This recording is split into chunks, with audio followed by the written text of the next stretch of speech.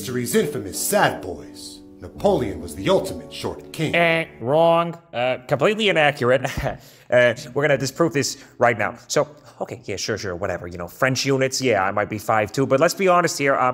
French units were different than British units. Yeah, so sure, in France, I'm 5'2", whatever, but I'm actually 5'6" in Britain, which is a perfectly respectable height for a man to be. There's nothing wrong with that. And I mean, look, let's talk national averages, okay? Can we talk about the national averages? I'm gonna talk about the national averages, okay, right? Okay, look at this photo here, right? Okay, the soldiers, oh, they're taller than me, but you know what? They lived cushy lives. They were fully, you know, nutrition and shit like that. I had to fight, I had to hustle, and you know what? There were a lot of peasants around, okay? A lot of peasants around. They were a lot shorter than me. So, I mean, you want to talk British propaganda? Sure, I was short, but that's a bunch of loaded propaganda. You don't believe everything you read. It's gonna trick you.